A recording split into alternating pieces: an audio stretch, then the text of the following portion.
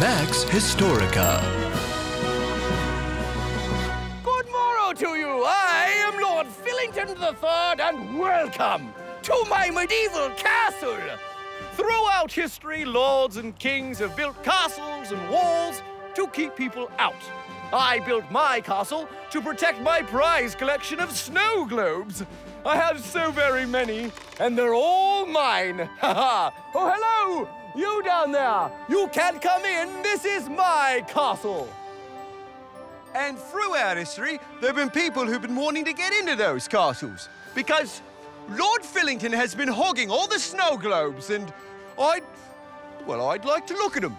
But the hard part is figuring out how to get into the castle, because I can't just come up to the wall and start hammering on it. Huh?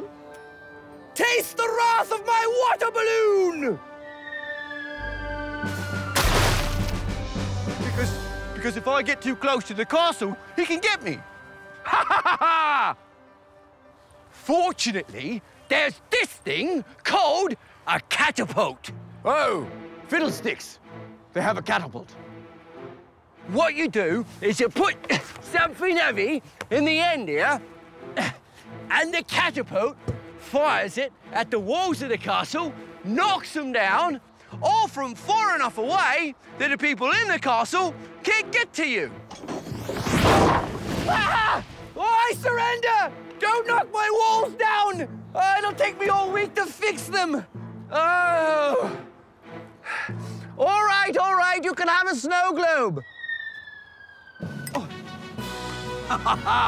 And that's how catapults were used in history. Oh, so beautiful. Back to our maxed out catapult. Our first design threw a pumpkin just like it was supposed to, except it only threw it 1/3 of the way to the wall. Now Zach and I are planning to outfit the catapult with a sling. The sling attaches to the end of the throwing arm and gives the pumpkin a lot more distance to travel. Because the pumpkin is traveling a longer distance in the same amount of time, it will be going faster, which will hopefully get it to the wall, or at least a lot farther than before. So we built this sling. How does this work, Zach? Well, we've got one end tied here. Yeah. And then we put the pumpkin in here. Wait. Okay, pulling arm down. Pulling arm down. Okay, yeah, now what? Now we put the pumpkin in here. Put the pumpkin in there. Yeah. And then we loop this over the back of the... Over that. As the throwing arm goes up, this will slide off the back of the throwing arm and it will release the pumpkin. All right, you're the expert. I believe you. Let's try it out. 3, 2, 1. Oh. Whoa! Okay, that works really well. You know what the problem is, though? We still don't have enough oomph. Yeah, it needs more power. So what do we do? I don't know if we can crank that rope anymore. I think we're at the limit of our rope power, but if we added some more elastic... I thought we weren't going to use elastic. Well, we used elastics in our small demo model, so what if we use some more? We have elastics? I don't know yeah, if we brought have... some in here just in case. What's this?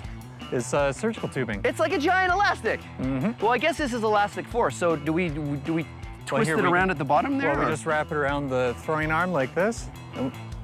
Oh, I see. So we tie it here. Yeah, we just need a lot more, and then... And then we pull this, and it would be... Oh, yeah, that would make a lot more. So we just need a lot more of this elastic... What is this again? Surgical tubing. Surgical tubing. It's like a giant elastic. Fantastic. All right. Goggles on. Goggles on. Yes. Yes.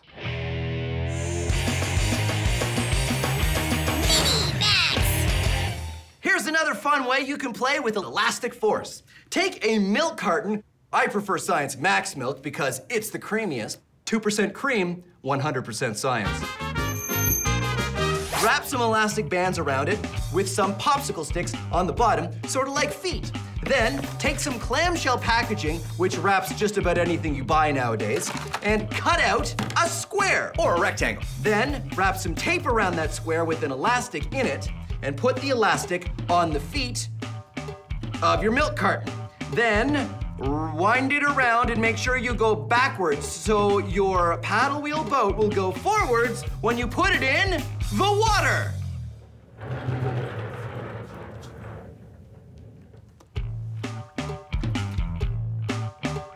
And there you go, a paddle wheel boat. Now it is time to max it out. Ahoy, the SS maxed out elastic force paddle wheel boat. mattress. I need a better name. But I've made a giant paddle wheel boat that will work on elastic force because I've got surgical tubing as my elastics, and that's an air mattress. And then I use some lumber to hold it all together. And of course I need a paddle wheel, and what better thing to use in a pool than a flutterboard? Okay, here we go. So normally you're not allowed to wear your clothes and your shoes in the pool, but I got special permission because of science. Besides, I'm not worried at all, so I didn't wear my swimming outfit because I figure I can totally do this entire experiment without even getting wet. That is how confident I am.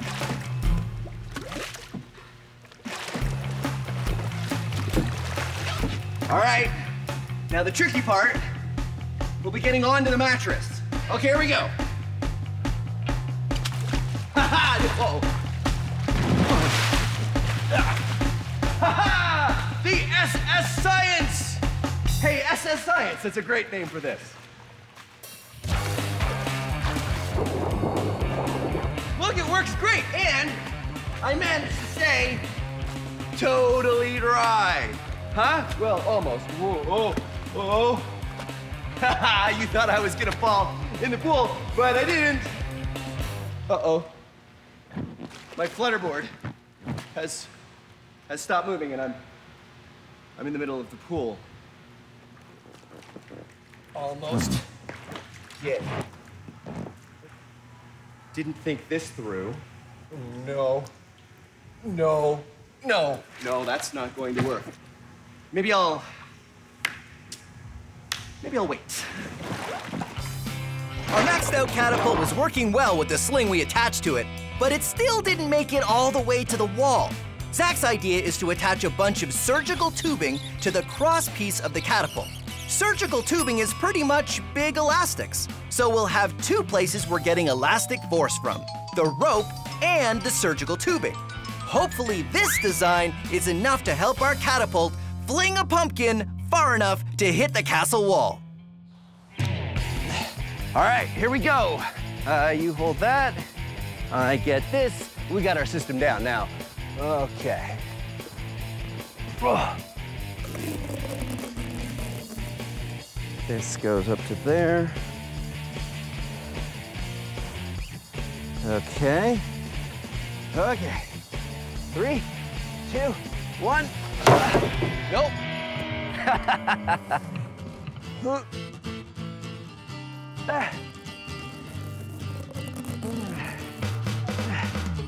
One, 2, 3. Oh! It went too far. It went too far. That's so good. Oh man. Okay, so all we gotta do is move the catapult back. So you get that side, I'll get this side, and we'll move the catapult. See, now our catapult is too good. We gotta back it away from the castle. All right, let's go again. Aha, pumpkin. Pumpkin. Pulling arm back. Pulling arm back. Grunting. Loading. Pumpkin. Hooking rope on arm. Hooking rope on arm. More grunting. More grunting. Pulling back strongly. 1, 2, 3. Oh. Oh. Oh, wow. Woo. We're inside the castle. We're still inside the castle. Oh, man. It's an excellent shot, though. So what do we do? Move the catapult back? Yeah. Move the catapult back. What about here? Here. Here we go again. Pumpkin. Pumpkin. Loading arm. Loading arm.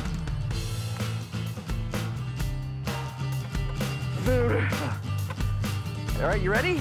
You think it's gonna work? We've done every modification we can possibly do. So you think it's gonna work this time? We did it. It's gonna work. Okay, here we go. I'm excited. All right, ready? Ready. 1, 2, 3. Whoa! Yeah! Woohoo! High fives! Well, there you have it. Awesome job. Now we need to throw fingers to see who gets to rebuild the castle. Okay? 1, 2, 3. Oh, thanks very much for joining us. Let's take a break. I'll rebuild the castle.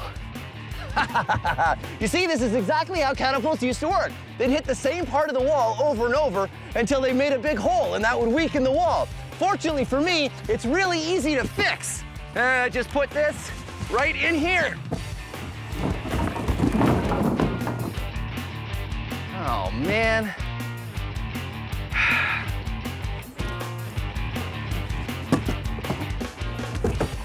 The pool will be closing in 5 minutes.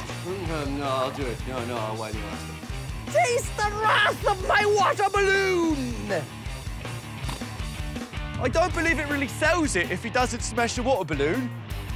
Does he? Good morrow to you! I got my feather in my face. Oh, you gotta be kidding me.